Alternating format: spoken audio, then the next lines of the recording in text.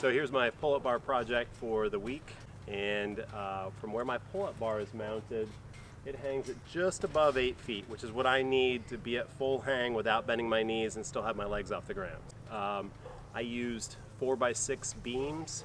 They were 12 feet long. I had them cut to 11 foot. I had to put them just over 30 inches in the ground for the frost line in Ohio. You don't want to dig too short and then a heavy freeze comes and pushes your post up out of the ground. For perspective, it's very deep. I mean, this is a 48-inch level and it goes way down there. So this is a commitment once you start building one of these.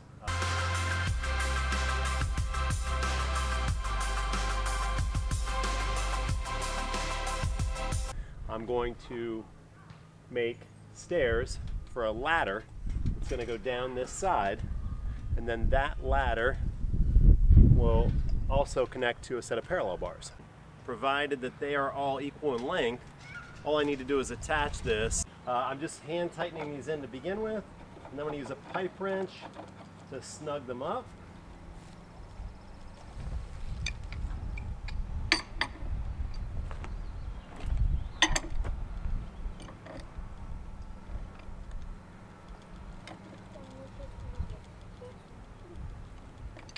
Just like that.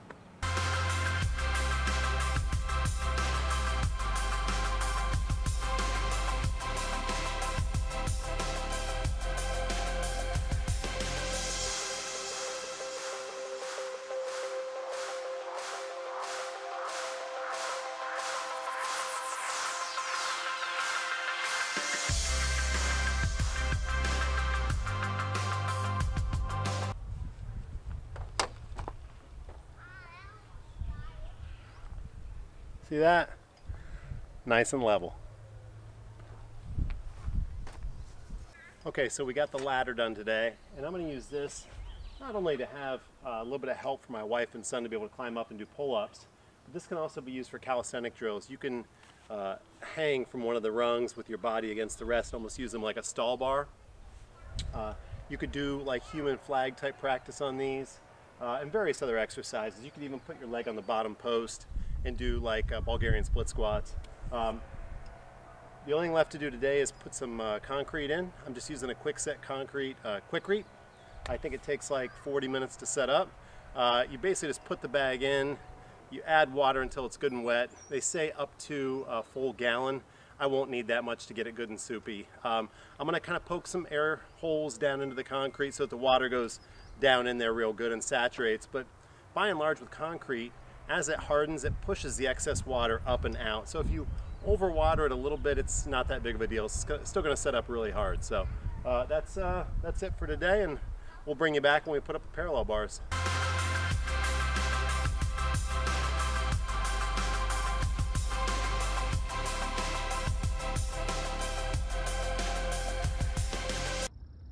All right, so we've got a crossbar between the two 4x6 beams. That's going to be for my son to step on to reach the parallel bars, because I think they're going to be a little bit high for him, but it's also going to help me keep them parallel to each other so that I get good spacing, make it easier to drop them into that little hole that I dug there. Okay, so I admit I had to dig up half of Ohio to get those post holes set. I wish I was better at shoveling, but what you find is when you start digging deep in the ground, you need more and more room for the shovel. It made better sense just to make a big trench. And then I laid my posts in there from there. I just used my parallel bars to measure out the distance away from the ladder that I was going to dig that trench. And then once I had it, I'm just bolting everything to the frame of the pull-up bars and leveling it out and then filling it in. And I'm not really measuring to do that. Okay, posts are in the ground and bars are looking pretty level. There's the other side, looking pretty good. So this is our finished product. This is our pull-up and dip station that we built. I'm just going to go over it. Some of the things that I did, some of the things I might consider doing different. You mean you built? Yeah, that's what I meant. You said we. Well, you helped. You helped me, remember? A little. Yeah, you held some stuff up for me. So anyway, we built this out of 4x6 by 12 foot posts. I did the 6-inch side for the pull-up bars and for the ladder. And just to make everything match, I did use 4x6 posts for my parallel bars, but I turned them to the 4-inch side to match the back of the ladder. We went with 1-inch galvanized pipe. This is the pre-cut and threaded stuff they have at Home Depot. I believe that's the 48-inch bar, 1-inch diameter, threaded.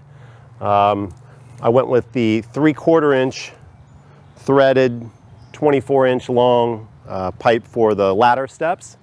I used all galvanized floor flanges, which are these, and they help keep the bars from spinning. If you just drill holes in your wood and then try to secure that, your bar is going to spin. The route that I took was definitely a lot more money. Buying a lot of galvanized metal parts is not cheap. All in all, we probably had $400 into this. But I think it's totally worth it. We're going to get a lot of use out of it. My wife and I both do a lot of pull-ups. Son Colton is a gymnast. He's working on strength all the time. My middle sons are, you know, old enough that they like to work out, so it's something the whole family can use. So depending on the floor flange that I was using, I had to use either a 1/4-inch by 3-inch screw or a 5/16. I went with the bigger screw wherever I could, but the smaller floor flanges, like the ones that hold the ladder in place, would not take a 5/16. So I had to go down to 1/4-inch for that. The one thing you want to be careful about with those is I found that when I was using my power drill, you don't want to be overly aggressive with a 1/4-inch galvanized screw. You almost feel like you could easily apply too much torque and spin the head right off of those things. So go slow. You may want to drill a pilot hole, and then you may want to take it almost all the way, but maybe finish it with a ratchet. I want to consider getting an auger. You definitely want to call your local utilities company to have anything marked before you go digging that far into the ground. In Ohio, we have OOPS, and it's just a phone call, and they come out a couple days later and mark where all your cable lines are, and power lines and gas lines, and just so you know what you're getting into before you dig down that far. I hand shoveled it. This playground that we're on is near a sewer drain, and I wanted to make sure that there weren't any pipes or anything that I was going to run into with an auger, so I did hand dig it. It takes a lot longer doing that. I waited until after it rained for a couple of days so the ground was a little bit softer, but it's a commitment, and you want to know that before you get into it. I think the best piece of advice I could give somebody is really worry about the first beam. You want this guy to be perfect because everything else can kind of build off there. I'm not somebody that really knows how to measure to find square for everything, but I know how to get something perpendicular to the ground. You know, I used my level everywhere, all over this thing, and once I got this guy perfect, everything else was just a matter of building off of this perfect post. So my process took me a couple of days to do, but I feel like everything came out nice and square. Everything is exactly as it should be and very, very sturdy. So consider that before you build one of these. So I think that's about it. I hope you enjoyed the video and it motivates you to do something similar in your own yard. With the coronavirus and everybody locked down, it's nice just to have a gym at your house that you can work out at. You know, you're always going to come up with an excuse not to do something. I think that more people need to be accepting of the situation that we're in and maybe get creative with their exercise and find a way to make it happen. So thanks for watching.